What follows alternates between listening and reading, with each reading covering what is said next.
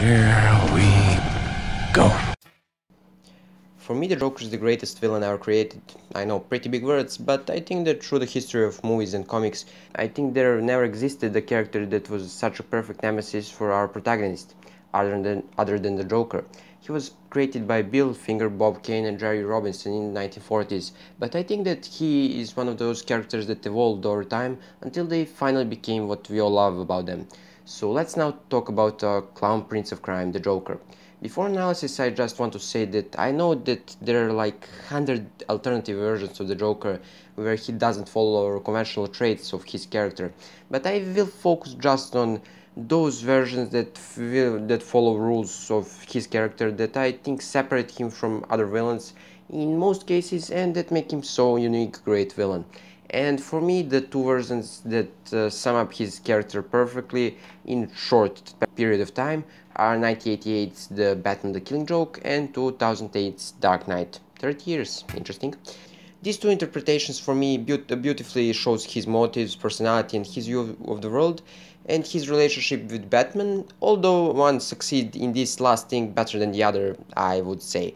So now I will go through the things that make Joker great and where they appear through these two reincarnations. And yes, in Dark Knight, Heath Ledger's performance is legendary and he simply brought the soul of the Joker on big screen.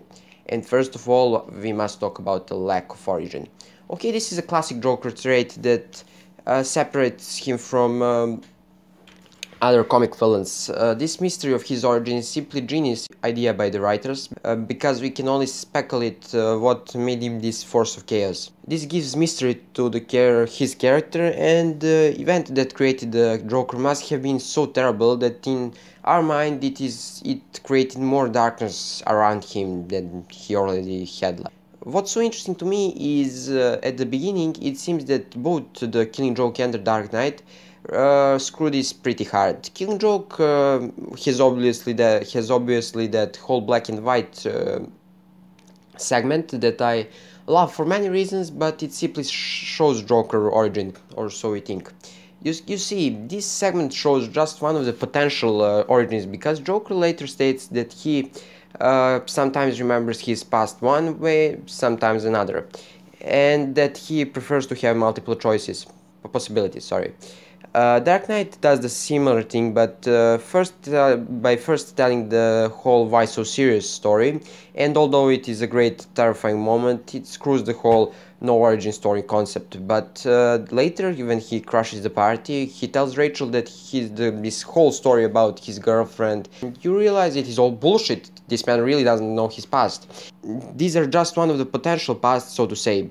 We don't know who Joker was or his origins. All we know that all it took was one bad day. And next is the philosophy about society. And okay, this is a very important thing that I think people often overlook when they talk about the Joker. Once he was a normal man, one of a man Batman tries to protect, but one day something happened and turned this normal man into a clown prince of crime. And because of this, he tries time and time again to show that society is wrong and how chaos is better than the order, the exact thing that Batman wants to create in Gotham. This Joker's behavior is shown in Killing Joke when he tortures Jim Gordon, and time again asks how can this moral, normal man live in a society like this without losing his mind. And also through the whole black and white segment we see the potential Joker's past, and we see how the society breaks this man, first leading him to crime and then to madness. In Dark Knight this is expressed more through Joker's dialogue, for example when he's trying to break Harvey's moral by telling him this story about a truck full of soldiers and people's reaction to that. Well, like when truck full of soldiers blows up because it's all part of the plan, but when Joker kills someone, everybody loses their minds. And because we talk about Harvey now, let's talk about next very important thing about the Joker, and that is that he wants to prove a point. And what point, you may ask? Well, sometimes it is about a society, but he mostly wants to show that every man, even the most moral one, can become like him, murderer or even crazy. This is shown very clearly in Killing Joke when he tortures Jim Gordon with his pictures of his wounded daughter.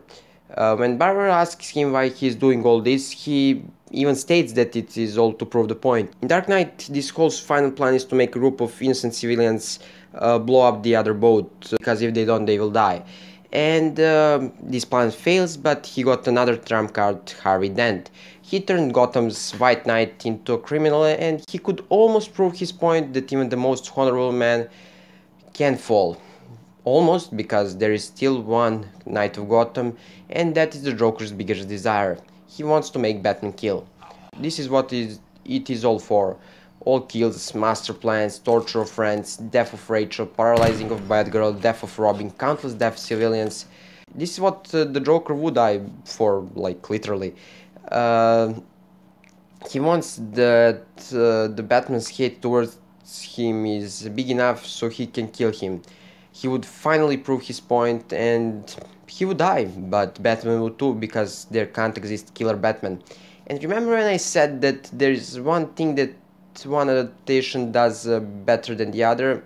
Well, this is it, because Dark Knight totally understands this. For example, with the hit me scene where Joker wants to be killed, or when he laughs when he is falling off the building and Batman like pulls him up, and then he is almost disappointed, like almost, because the fun will go on. And he then explains their relationship through the story about gravity in immovable object. In short, it states that they will go on like this forever because of Batman's moral code not to kill, and because Joker won't kill Batman because he's just too much fun. But the King joke never addresses this clearly. Like, it seems that Joker is trying to anger Batman, but he never states that he wanted Batman to kill him. He even tries to kill Batman, what is like totally against Joker, because like the fun is over if Batman dies. When he is wants to shoot him with a gun, and you can state like the gun was just a toy, but he states that it was loaded. So like it is one of these Joker guns with a flag, and yeah, maybe it is toy, but I think it was real gun, but just with this little trick the Joker likes. And later he just talks about their relationship, comparing it to two madmen. And although this is a great scene, and although it shows a lot about Joker's character, right, it doesn't show that he wants Batman to kill him, but it shows one other thing pretty well, and that is that he and Batman are the two sides of the same coin. They're order and chaos, good and evil, and they're destined to this forever, because Batman can't kill, as I said, the Joker because of his code, and Joker can't kill Batman because he's just too much fun. And this is shown pretty well through both narratives. All conflict around them, or any other character around them, is not near as great in scale as these two. And the final thing I think every writer who writes a story about the Joker must do is to make Joker smile or enjoy what he's doing, like you can say it like that. Every kill, every point proven, every building destroyed, every Robin tortured, Joker loves it, and he must smile even when he loses, because that is just leaves a chance for another smile some other day. This is pretty apparent when he shoots Barbara, or when he asks Gordon if he's still sane in killing Joker, or when he just slides down the hill of money in the Dark Knight, or even in Dark Knight, this famous interrogation scene, like he laughs all the time because he simply loves it. One of the things why Heath Ledger's performance was so great for me was because he convinced me that Joker enjoyed doing all this stuff. All these little mannerisms, like licking his lips or shaking his head. It really shows, even with his philosophy, smart plans, he just loves doing this. And it shows that he's mad. And that is about it I wanted to say about the important Joker traits. Like, the most important thing always about the Joker is the Batman. Like, these two, like, there must exist a good Batman, like, that writer must understand the Batman in order to make a good Joker stories, because these two can't exist without each other. And this video really went longer than I wanted, but I think that he's a masterpiece of the character alongside the Batman that I really must talk about, and I really enjoy doing it. So, till the next time, I will probably talk about Unbreakable, I guess, or Before the Glass, of course. So, see you next time. Bye.